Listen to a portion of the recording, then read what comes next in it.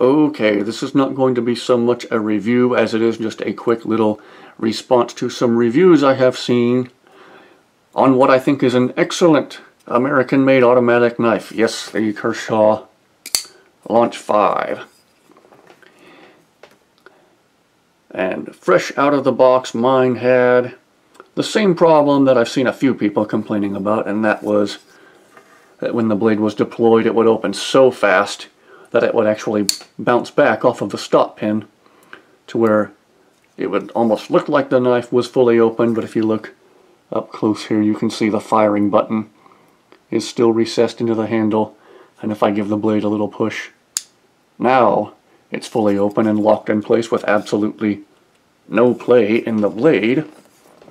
Mine had that same problem out of the box, but now it deploys perfectly every time. It never bounces back, it's just fast, fast, fast. But I don't have the problem with the blade bouncing back like I did at first. All it took to fix the problem, people, was just one little tiny adjustment of the T8 screw in the pivot. Now I don't want to actually adjust this on screen because I have it dialed in just exactly the way I want it. It's not too fast, it's not too slow. But I have here the T8 bit from my Leatherman Wave, or rather the bit kit you can buy for a Leatherman Wave. And all it took was just the slightest little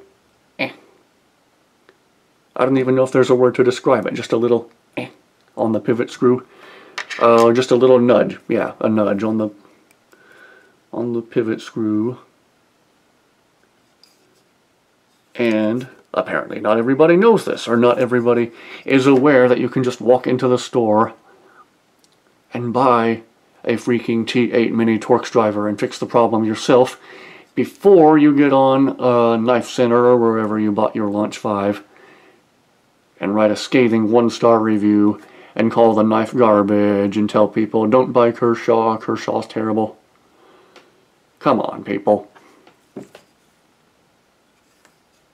Just because it's not perfect out of the box doesn't mean it's garbage. I've had Spydercos that cost more than this. I've had Benchmades that cost more than this that weren't perfect out of the box and required a slight adjustment of not just the pivot screw, but even the body screws in the handle or on the clip. Maybe the clip was a little too loose at first. Just consider that before you go and write a negative review and try and hurt the reputation of what I think is an excellent American-made automatic knife. And again, this isn't so much a review, just my little 2 cents worth. It doesn't take much to fix the problem. It's an excellent, awesome knife. There, that's the review. Go get it. If you live in an area where you are allowed to have an automatic knife, then I say definitely consider this one. It's big, it's beautiful, it's very comfortable in the hand, very ergonomic, and may not be perfect out of the box, but it can be quickly made so with just a slight adjustment, people. So maybe consider that before you go and write your negative review. Please go to the store and get yourself a Torx driver. Is that really too much to ask? And that is all I have got to say about that. End of rant.